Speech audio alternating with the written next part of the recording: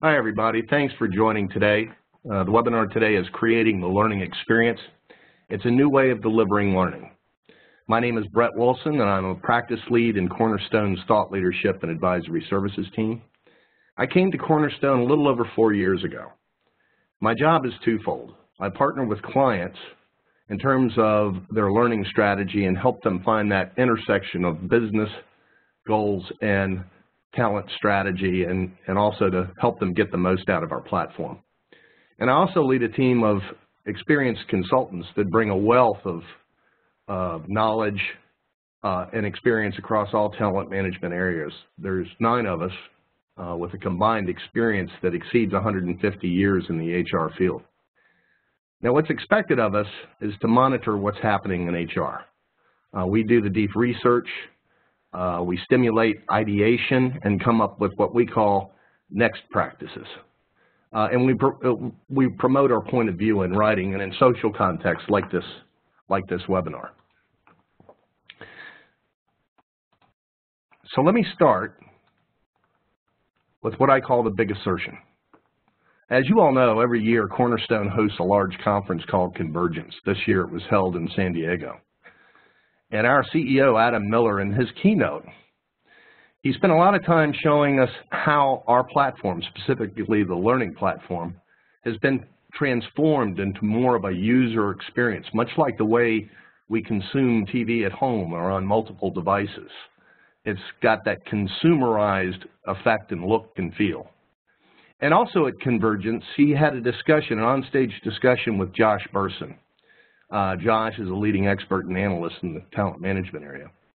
And one of the things Josh said, and this is the big assertion, was that the new Cornerstone learning platform will likely change corporate learning market. Now, I'm not here to sell you anything, but I do want to explore with you how consumer electronics is helping to shape how we approach learning, how it's less about delivery and more about the learning experience or the learner experience. And I think the current learning landscape is about as dynamic as the internet itself.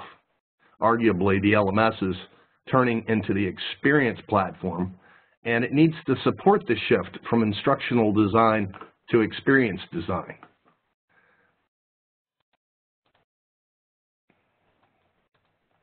Now, sure, many of you have seen this gentleman, Sir Ken Robinson. He had a TED Talk, and it was the most viewed TED Talk ever. And if you haven't seen it, I would encourage you to watch it. In his talk, he describes how our modern educational system continues to stifle creativity in our kids because it still largely operates as it did in the late 19th century. At that time, it was the industrial age, and people worked in factories. And the whole idea of the educational system was that, we needed to push kids through school and largely a one-size-fits-all to eventually work in the factories. And those jobs were generally menial and very routine. Now, I'm not an education system reformer, so I'm really not in a position to argue one way or the other, but I do think Robinson's premise is correct. And because the world has changed since the late 1800s, early 1900s, specifically in the form of technology and the way we do work, I think it's something we need to be thinking about in L&D, something that we need to be mindful of, that the world has changed and we need to adjust. And one of the things that has happened is the very nature of work. Now, this kind of busy chart is basically saying that there are the rise of the non-routine, both manual and cognitive jobs continues to rise, largely due to technology. And that is just a reality. And the fact that specialized skills have become actually more important, a lot of them being soft skills around decision-making skills. And individuals are more autonomous and empowered to work for themselves. So a lot's changed since the early days when the educational system was conceived. So when we look at it of where we've been, it first started in the classroom. And this chart illustrates the 5 stages of learning. And in this slide summarizes what Jane Hart's position is, and Jane's the founder of the Center for Learning and Performance Technologies. And her position is that workplace learning has progressed through 5 stages. First, classroom training, then came e-learning, then came blended learning, a combination of both, social learning, and then finally collaborative learning. Starting with the classroom training you see on the left, the horizontal bar, each stage gradually moves away from a top-down control dictated by the organization to more of a bottom-up control where employees drive learning. Hart says we're currently in the 4th stage with social learning, the theory that people learn through observation and socialization. Well, actually, I disagree. I think we're at the 5th stage, and I'll tell you why in a minute. And she says that true innovation requires moving to the final stage of collaborative learning. And I agree with her there, because the integration of technology has changed the world of work. People collaborate now across time zones, different industries, different skill sets. But I don't view this as a linear progression per se. We still use all of these modalities. And there's no reason why we won't continue to use these methods. But it's the collaborative learning piece that does present interesting things to think about. So, what is collaborative learning? Now, Hart tells us that it's learning that happens in the flow of work. I love that phrase, in the flow of work. It's enabled, supported, it's encouraged, it's not designed or managed. And ultimately, collaborative learning allows learning and work not only to be interdependent, but unified. And it goes beyond the social learning premise that we as people learn more by sharing in workplace interactions with others. It's how, in the case of Cornerstone's Connect, it puts us in an environment where we are free to challenge ourselves and challenge others and get different perspectives from our peers. So let's talk a little about this whole concept of informal learning. There's been a lot of research on the 70-20-10 model. It basically asserts that our learning will be about 70% from on-the-job experiences, working on tasks, solving problems, about 20% from feedback and observation, and about 10% from formal courses and reading. Put simply, formal learning, and when I say that I'm talking about in the classroom, e-learning, webinars like this, seminars, conferences, books, really represents a small percentage of what we learn. It's 10%, and the balance, 90%, we learn informally. So it's important to leverage social tools like Connect to harness as much of that 90% learning potential as we can. And research, the 87% on the left is really the data from a study, survey that Burson did across 1,500 people, and it basically says 87% of those responding felt that sharing knowledge was essential to learning. So clearly it's important, and in another study, 84% said we'd be more than happy to use technology to help us do just that. And it matches a study that Jane Hart did, and it was documented in her article, Our Search in Social Ousting Learning. But it's a survey of 3,500 people across 54 countries. And note, knowledge sharing with your team ranked highest of importance. It's a little troubling that e-learning was the lowest. That's one of the reasons why we, Cornerstone, are making these investments, and we're looking through the user experience lens when it comes to learning. We have to.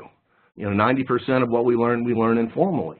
And overwhelmingly, learners are telling us we want to collaborate, and we now have the tools to make that happen. So, with that as a backdrop, the real purpose of the webinar here today is I wanted to give you a diagnostic process and provide you some solutions that you can employ in your shop. And it's really a 3-step process. I think you can replicate these tools quite easy when you see them. But it's to diagnose, identify the gaps, and describe how content and the community play new roles in the learning platform. So, before I do that, let me start with a story. I call this story Tippingness, which is about how we approach learning today, but should hopefully tip learning in the future, a more consumer-like experience, and inspire learners to remember what we teach them. So here's this story. There's a gentleman by the name of Art Silverman, and he works for the Center of Science in the Public Interest, and that's a nonprofit group that educates the public about nutrition. And about 10 years ago, he decided to take on the challenge of alerting the movie-going public that the theater popcorn is bad for you. It's actually one of the most unhealthy things to eat, specifically theater popcorn, because it's loaded with saturated fats. In essence, a single serving of popcorn had 37 grams of saturated fat. Most of this fat comes from coconut oil. And the reason theaters use coconut oil is because it has that very pleasant, appealing smell to it. You know, ooh, I walk in the theater, I smell the popcorn. And the idea is they like it because it draws more customers to buy popcorn. Now, the USDA recommends that a normal diet contain no more than 20 grams of saturated fat per day. Now, Art's a pretty academic guy, and he, you know, as a member of the Center of Science in the Public Interest, and he used that as his pulpit to get the word out, yelling from the rooftops, hey, don't eat movie popcorn. It's got 37 grams of saturated fat. But nobody really listened, or it didn't really resonate with people because he said 37 grams. Gee, is that bad? I mean, I don't connect it with anything. You know, by itself, does it really stop me from buying popcorn at the theater? So he took a different approach. And then he said he changed his message from using a rather dry academic, you know, 25 grams versus 37 grams, and he put pictures to it, comparing a bag of popcorn to 3, frankly, fatty, unhealthy meals. You know, the bacon and eggs, I like bacon and eggs, but the Big Mac, fries, and a Coke, and capped off at dinner with a steak and a loaded baked potato. And prior to that, this picture, nobody had context of what 37 grams of unsaturated fat meant. So his new message was to show these pictures to the world and say that one bag of popcorn has more saturated fat than these 3 meals put together. It's pretty cool what happened after that.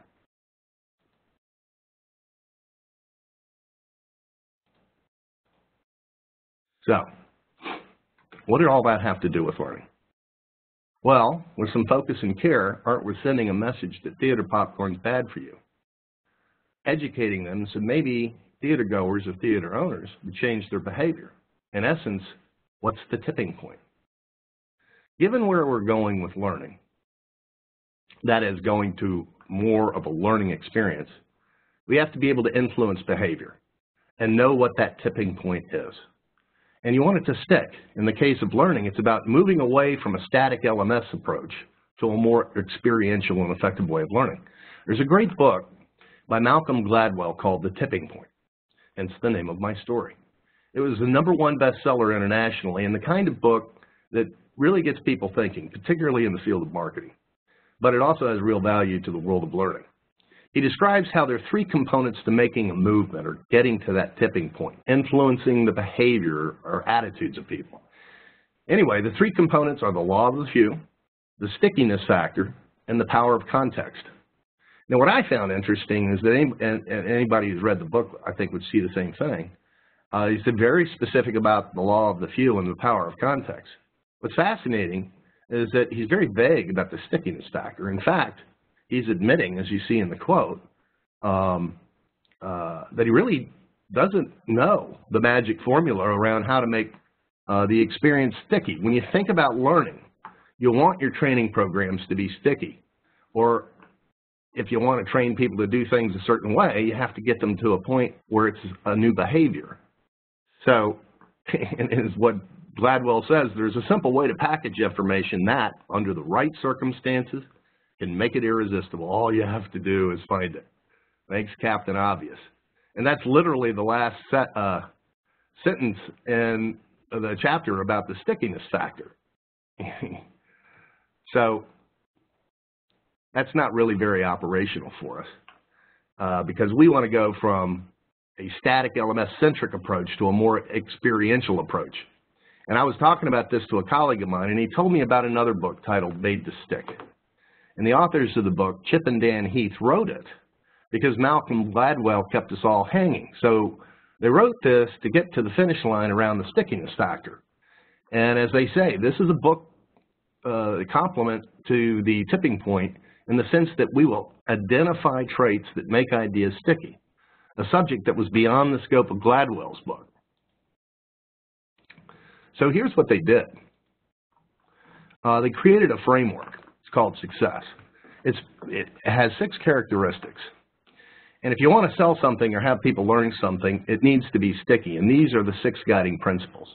It's got to be simple, unexpected, concrete, credible, emotional, and it needs to tell a story. So now we have this framework that we can overlay our learning experience, both from a learning strategy standpoint and a content standpoint.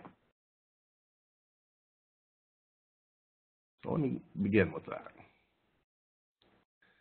So let me walk you through these principles, and I promise you'll see how they apply in a few slides. And I want you to use these, or feel free to use these, as tools. Let's start with the first principle of making something sticky so people will remember it.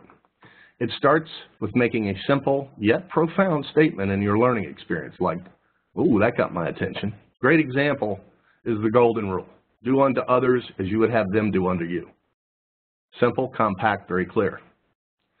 The next is, are your learning positions or statements unexpected? It's something that is usually different than what most people would expect. It's counterintuitive. It's, wow, 1 bag of popcorn is more unhealthy than eating 3 fatty meals in a day.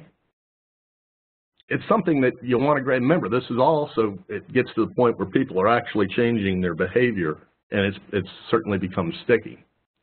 Next is, are they concrete? We have to use solid language, but something that is explainable, something that will stay in people's heads. An example might be, instead of saying, having a good opportunity is better than speculating on a future one. You know, a better way to say that might be a bird in hand is worth 2 in the bush, which basically means that it's better to hold on to something one already has than to risk losing it by trying to get something better. See what I mean? Next one is, are your positions credible?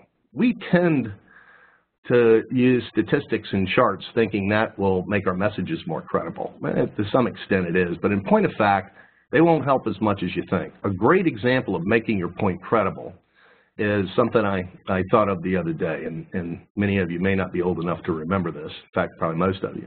But this is back in the 80s when Ronald Reagan ran against Jimmy Carter. Now, instead of, and the whole theme of that election was really about economics. Inflation was high, and Reagan promised to come in and save the day. And rather than throw up charts and figures and graphs to explain his economic model, he simply asked the voters, are you better off today than you were 4 years ago? What that did is it gave people freedom to have a reflective moment, much more credible, because people were able to satisfy for themselves. In this example, Reagan comes off very credibly. Now, in the next one, we as people, we think rationally. And when we think rationally, we tend to feel less empathetic. And when people feel less emotion, they're less likely to act. So emotions are a much bigger driver of behavior. For example, Nike's Just Do It campaign. Now, Nike sells shoes, but the message goes to the consumer, and the consumer feels an emotional attachment to staying in shape. Another one's Under Armour's I Will What I Want campaign. You want to harness the power of association. A big one is De Beers' Diamonds Are Forever. It basically sells the idea that diamond rings aren't just jewelry. It's the ultimate symbol of love. So, and then finally, storytelling. The reason storytelling is so powerful, it's not only entertaining, but there's a neurological component to it. Stories actually have the neurological effect of connecting both the left and the right sides of the brain. Right side of our brain is where we do our abstract thinking, and the left side is more linear, the get things done side. And because storytelling connects the two sides of the brain, it's easier to remember it. It's easy to retrieve that information. And we want our learning to have a story because it enables recall so much more effectively. Now let's talk about some other solutions. And I think this is important to understand, just using learning as a backdrop. If you look at the full life cycle of talent management, and I'm not just talking about talent, software. I'm talking about the talent management processes, people interactions, that kind of thing. Learning is the only area that allows you to change. The other areas are more like stages in the full life cycle that move you, designed to move you from a current state to a desired state. Let me illustrate. Let's say you're somebody who is pursuing a job at ABC Corporation. And your current state is you don't yet work for the company, but your desired state is to become an employee. And while you were trying to do that, you studied the company and you learned about the jobs. You may have gone to Glassdoor to see about the culture. All the while, you're learning about ABC Corporation.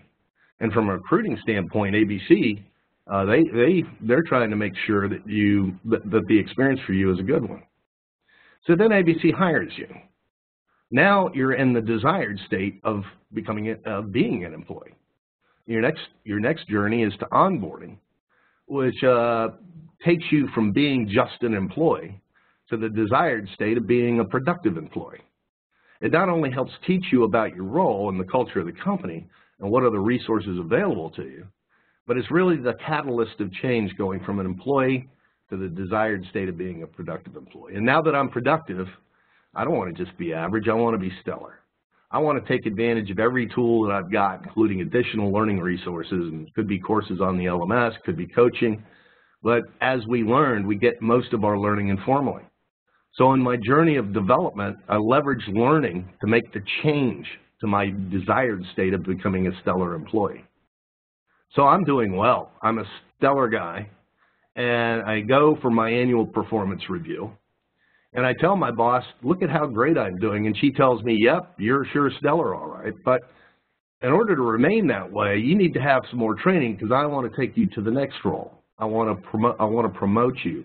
So we have to teach you things you probably don't know yet. Once again, I'm going through a change and I'm learning. And you see the theme here. The one static component is learning, and it's leveraged throughout the life cycle of taking you from a current state to a desired state. And that's important for the slides that follow here. So let's apply this. We're going to do three things. I'm going to show you an approach, a process to diagnose where you are today. And you have to kind of know where your current state is before you can plot your desired state. Then I'll show you in a simple way, I hope, to figure out where the gaps are and methods where you can determine solutions to support the learner's experience. Then we're going to talk about ways you can enhance that experience through the use of content and social community type learning activities. So let's get started.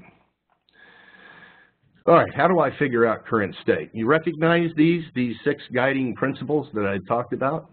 Well, they're the guiding principles of stickiness, and this is how we use them in our framework. We start by asking ourselves reflective questions.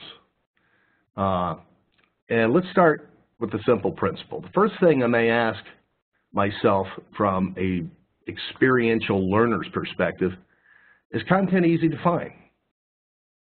Is that content pertinent to my job? Is it useful? Is it relevant? When thinking about how you affect learning at your company, be reflective and honest, and ask these questions about your current landscape. Make it easy. Use a yes, no, true, false, whatever. This is a hypothetical example, folks, so you want to tailor it and make your list pertinent to your shop. Try not to be ambiguous by adding a third category, keep it yes, no, true, false. And remember, the intent of this is to identify gaps that stand in your way to getting to your desired state. So in this example, is it easy to find things? Yeah, that's true. Is the content connected to the job? Well, not always, but that's a place I've got to look, so I put an X. And you go, you know, is it unexpected? Is it memorable? Yeah. Is it thoughtful? Nah, I'm not sure about that. Is it captivating? Absolutely. So you kind of follow these patterns, be it on your strategy or even down to a specific curriculum. And again, you're being reflective and you're being honest. And there is no category, in my view, of kind of. If the answer is kind of, then it's an area you need to investigate at a future point here, at the next juncture of our tool. So, filling the gaps. This is the same chart, but I added a third column for mitigation. Note that this is still a hypothetical example, but I put an A next to those inventory items that I determined to be okay already, but put in a simple step to consider if it's an area that help is needed. So this way it's just an efficient way to use your time so you can focus on the areas that you determined earlier need some help. So start with simple. In larger companies, content libraries get huge. I always use the analogy of it's like buying a house and the garage is empty and you can get your car in it, and over time you can't even fit your car in there anymore and it's so cluttered you can't find anything. Well, when you look at your content library, you may have tons of content about the job. You just don't know how to find it. So you'll want to build taxonomies where searching will be successful. Go the next step, align the content so that it's predictive, just like Amazon. You know, people who bought this also bought that. On the next category, does it have the unexpected component? If it doesn't, it won't be sticky. It's got to be memorable. You know, in this example, maybe you can use gamification, but you're asking yourself, is it learner-oriented? Is it learner-friendly? An example might be sales training where sales folks are on the road all the time. And, you know, you have to look at things and say, well, can they take this training? Is it formatted correctly for my phone? If it's not, they're not going to take the training. But also ask yourself other questions around the learning experience. How long are the videos? The same example, they're not going to watch an hour-long video on their phone. In today's life, it's arguable many people would watch a learning or training-related video that's an hour long anywhere. So if you teach a class and to tell the students, this is along the lines of putting mystery into your theme. If you teach a class and tell your students kind of the punchline at the beginning, the summary level, you stand a good chance they're not going to pay attention and hang with you throughout. It's kind of like the popcorn story. I bet you're curious how that ended too. Next category is your learning content concrete. Does it have a purpose? If you're teaching a sales effectiveness course, for example, and your stated purpose is sales techniques to increase shareholder value, well, that has no meaning to me as a salesperson. If that were rewritten to where the purpose is to reduce sales cycles from 90 to 60 days, now that's more meaningful to me. It describes the end results using concrete terms. Now, my academic background is adult learning, and one of the things that remains sticky for me to this day, and how my professors, you know, use these principles, it was the subject of differentiating training content from learning content. And if, example, let's say I'm an engineer and I design diesel engines. I need to learn about metallurgy, heat transfer, fuel compounds, lots of complicated things. On the other hand, if I'm a mechanic of that engine, it'd be nice to learn all that stuff. But really what I need to learn is how to fix the engine when it breaks. So the stickiness part of this that I use all the time is understand the difference between training content and educational for the sake of educational content. And that I'm sure will help you as well when you're thinking of language and the intent of your learning to make sure that your statements are concrete. Is it credible? It's important to audit the credibility of your content library. You need to ask yourself, is it current? Is it relevant? Is it up to date? I recently saw this cartoon that said, basically 10 years ago, we were taught to never communicate with strangers on the internet. And ever since we were kids, we were always taught to never get in strangers' cars. Now in 2017, we routinely summons people from the internet that we don't even know so we can get in their cars and go somewhere. So look at your content. Make sure that it's current. Make sure that it's relevant. The emotional factor. Usually, this is not something you embed in your content, but it usually is connected to a sense of importance, especially with experiential learning. You want to tie the purpose of your learning to something that can have some kind of emotional tie. But you want to have that tie in a way that it sticks with your learners. For example, instead of saying that I'm taking this CPR course because the company policy requires me to do so, maybe it'd be I'm taking the CPR course because, you know, I might be able to save lives called to do so. And that puts an emotional tie, and your adoption rate of your learning will go up as well. Finally, the story. Always start with a story. I don't know if you noticed, I weaved a story into this webinar. And as long as I attach to that story, it should be more memorable for you. And I know this approach, in overall, these 6 things, this approach is the basis of your strategy to move from your current to your desired state of learning in your organization. And I know you're probably curious about what happened to the, you know, with the popcorn story. Don't worry, I'll get to it. All right, let's put this into practice. Now that we understand the principles of stickiness and a process to diagnose where you are and the steps that you need to take, let's talk about how we use them to move to a better learner experience. Again, using the same model. An example of keeping it simple would be using short videos or some other form of micro-learning. That might be your answer. The point being that since technology affects our lives so much, we have shorter attention spans. So you want to be mindful to have content that can be consumed in bursts, fewer than 10 minutes. It's like a book. Your curriculum may have many chapters, but keep it consumable. Let's use the course titled How to Reduce Your Sales Cycle from 90 to 60 Days. And let's say you designed the course and found it to be 3 hours worth of content. Well, then have a lot of chapters. If you're, you know, if you're using Cornerstone Connect, the social component, post your learning in a way that a group or a cohort could get to it. When done well, our experience is people will contribute their ideas, questions. It just kind of organically grows in value. Now, an example of applying the unexpected principle could be saying something provocative about your learning subject. I mean, in this case, reduce sales cycles from 90 to 60 days. You may want to post up in Connect.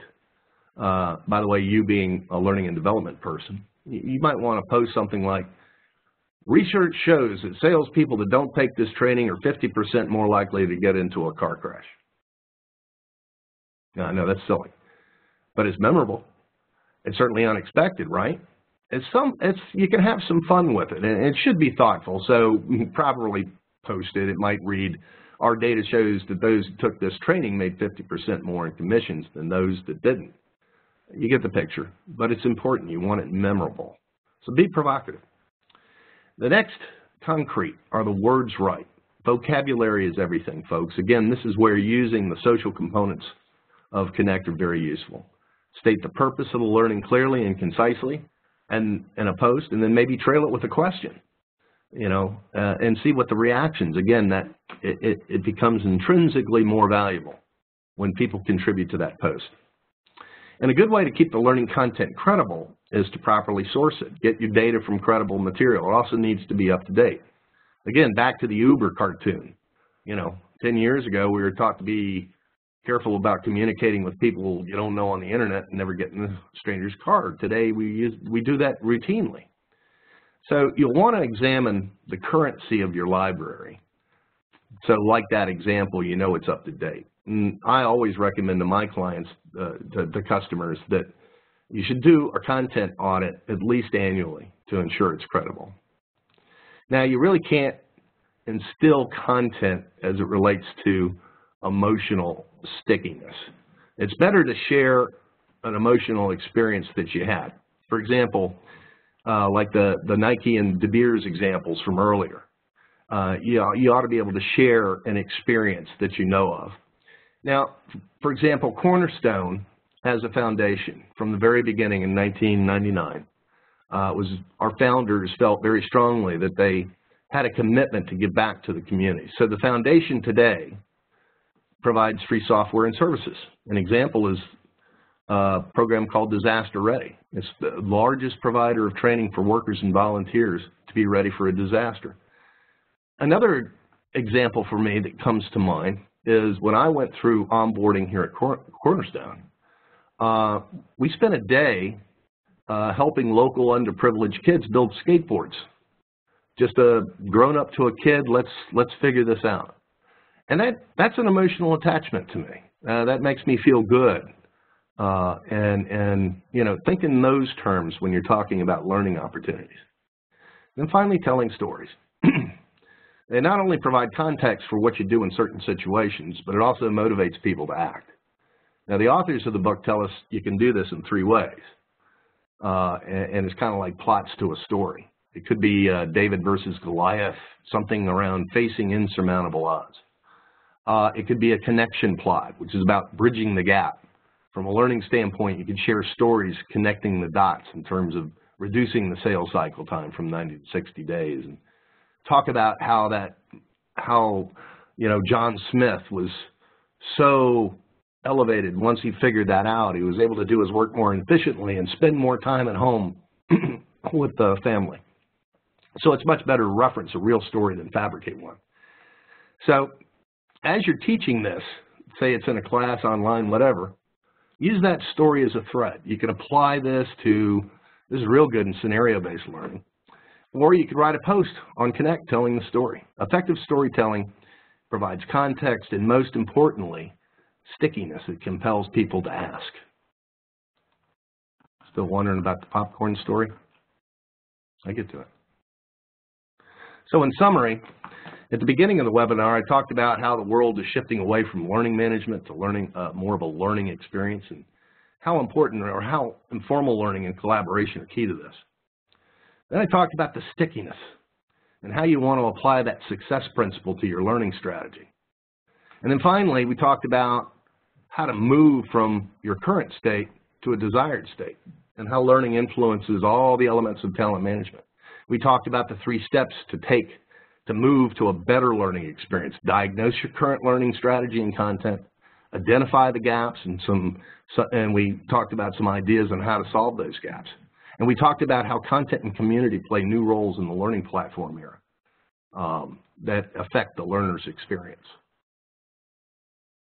Hopefully that was your takeaways. So you are probably wondering, Art's, back to the popcorn story. Art's messaging actually resulted in new behavior. People stopped buying as much popcorn. But the theaters wanted that money back. So the big players really didn't change, as you can see in these 3 examples. Well, the Center for Science and Public Interest took Art's message a step further to the world using one of their articles. And in it, they do make mention that popcorn, when you don't use cooking oil and you air pop it, is probably one of the healthiest foods you can have, but that's not what you get in the theater. So was Art successful? To some extent he was. Word had gotten out that theater popcorn was not a healthy food, and people are buying less of it. The bad news is that 2 of the largest theater chains haven't changed anything, unfortunately. But the good news is that Cinemark has done something about it. They changed to canola oil, from coconut to canola oil. And it still has bad stuff, but it's a move in the right direction. I did a little more research on the subject this morning. Obviously, the movie title itself is the real draw, but theaters are reluctant to change their concessions because, you know, they make 85% profit at the concession stand. So a way to go, Cinemark. And I sure do hope others will follow. Well, look, I hope you found this to be informative, folks. I sure appreciate your time. By the way, we will be publishing our points of view via blogs on Gladwell's 3 themes and from his Tipping Point book. And it'll start with the power of context. Dr. Tom Tonkin from our team will be publishing that blog soon. Then one on the law of the few and the stickiness factor. So stay tuned to Cornerstone's Rework blog site. It's been a pleasure talking to you. Thank you very much for your time, and good day. Okay, I'm done.